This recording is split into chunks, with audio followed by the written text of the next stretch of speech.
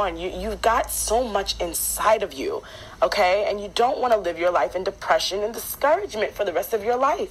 You've got too much going on, okay? Enough of that will be coming later in life. So embrace this time and get excited. Step out in excitement because you can and you deserve to. And these once-in-a-lifetime opportunities don't come every day. When you are in a season of harvest, let me tell you, once-in-a-lifetime opportunities pop up.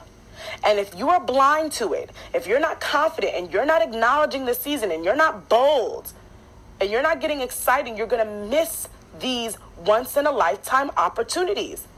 A season of harvest always brings like things that don't happen every day. You're just like, what?